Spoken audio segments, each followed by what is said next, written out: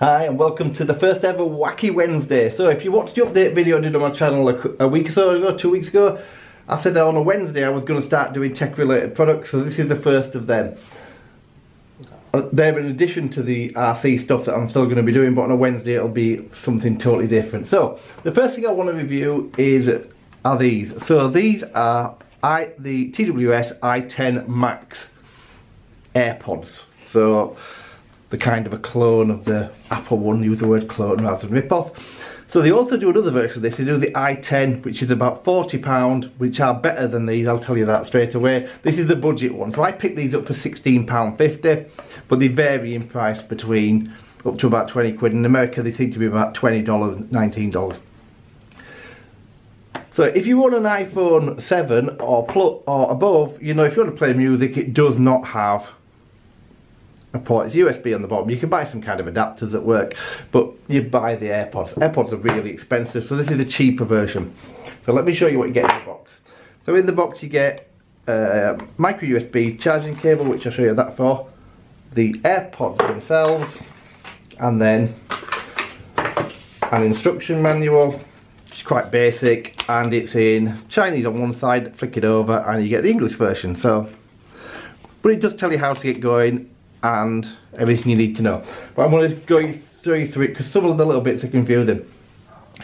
So these are the AirPods themselves. So they come in this case.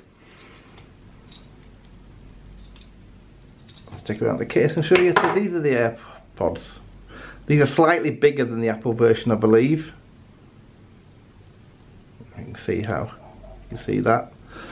So at the bottom they have a microphone on each one, and it charges through there as well. So these are obviously stereo, but the difference between this and the TWS10 is that you can just use one of these at once. So you can just connect one up and have it just to use for your phone, because it has a microphone in, so you can just use it for calls, to make and receive calls, and then when it goes flat, swap the other one in. Or you connect them both together, which is what you normally do, and then you've got stereo. Pop them in your ears and off you go. So the case it comes in is actually a charging case. So in here it's like a little mini power bank.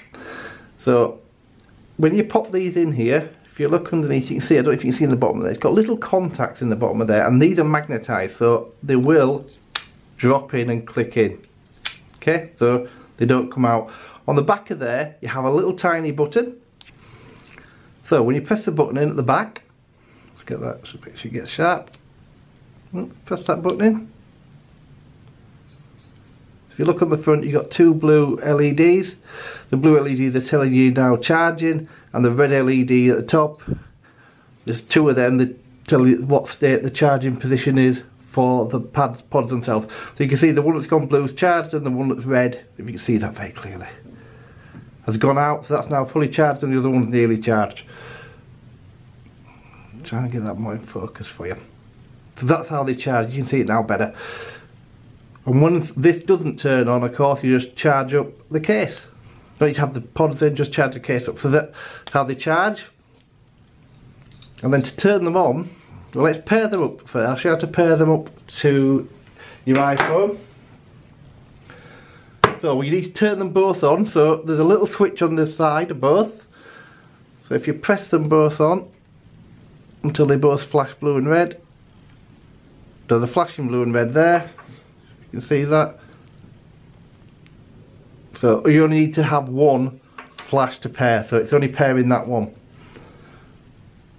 So if you go into your settings, it's very easy it is to pair. i10 Max, these pair really quickly connected. So every time you need to do this, every time afterwards they'll already be connected, and eventually they'll tell you they're connected. So they're connected now. So if I go into, I'm going to YouTube so I don't break any copyright because I'm playing my own video.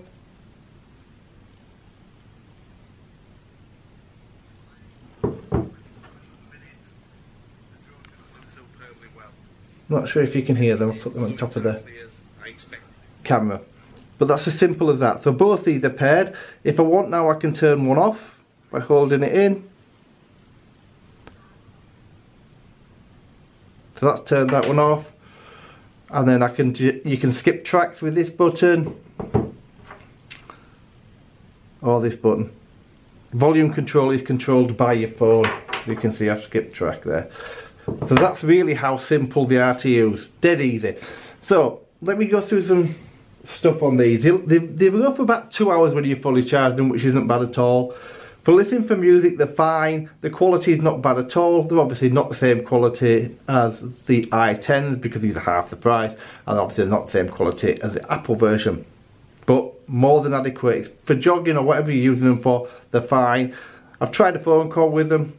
People can hear it with the other end, so the mics are quite good on them. So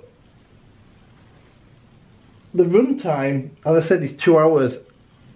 I've never had more than 2, but the first time I used them I only had about an hour, the second time an hour and a half. So you have to just give them a bit of charge all the time to get them right. Now the biggest problem with these is you can't really watch, although I showed a YouTube video there, these aren't ideal for YouTube. They have about a 0.3 of a second latency lag on.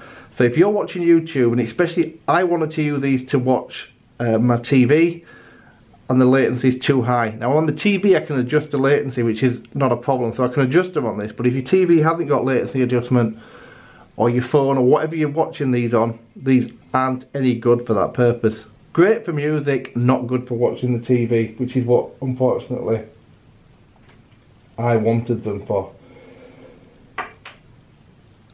So do I recommend these? Yeah, I do. I think they're great for the money. If you want to pay the extra, I'd probably go for the 10s, but if you want them on a budget, 16 quid is a bargain. Much cheaper than buying the Apple version, and unfortunately you need to have something with your Apple phone. So these to me are more than adequate, and like I say, I'm happy with them. There is other types out there, and the i10 is probably the better version, but as I say, it's another £20. The difference is that the latency is none. You don't get any latency, so you can watch it on YouTube. This has a charge. It has a charge indicator on the front of this box. It's a magnetic lid, but overall the biggest thing you're paying for is a higher quality production of sound, so it probably is worth it. But for something cheap and cheerful, these are great. I can't knock them. So yeah, I recommend these, but if you've got the money, I'd probably go for the i10. Thanks ever so much for watching my first Wacky Wednesday, and I'll see you soon.